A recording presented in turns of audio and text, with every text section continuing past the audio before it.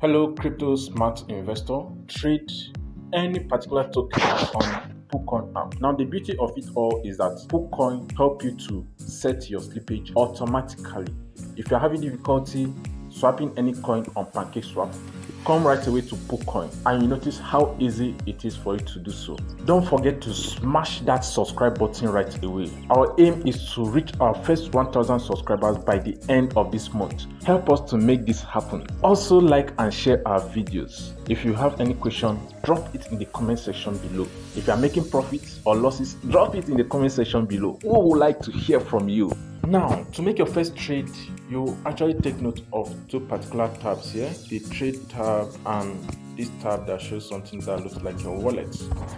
You can also go ahead to click the wallet icon here and it should take you to your wallet. In your wallet, you should see the total amount of funds you have for the different tokens you have. Here it shows this particular token, which is NFT.nt. Oh my god, how this funds is free at this time.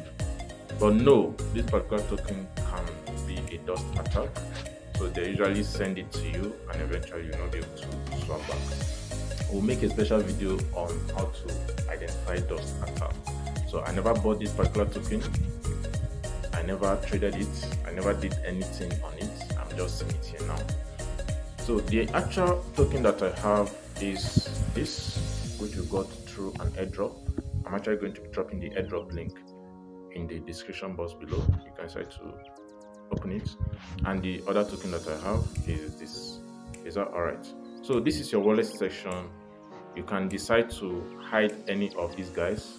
So for this dust attack guy, I'm going to hide it by clicking on this full icon here now. So any of the tokens you want to hide, you can just click on it.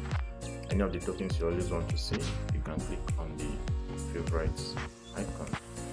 So what I'm going to do now is to hide this particular token by clicking on it. So it hides, and I'm now seeing my actual funds in the wallet. So you can restore hidden by clicking on restore hidden.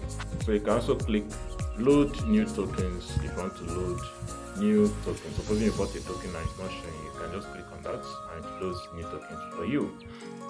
How do you go back? It's very easy. So you just click this button to go back. So click on it to go back. Now, if you are on trade, remember this trade section is still showing. If you want to go back to a normal screen, I'll just hit on watch trade.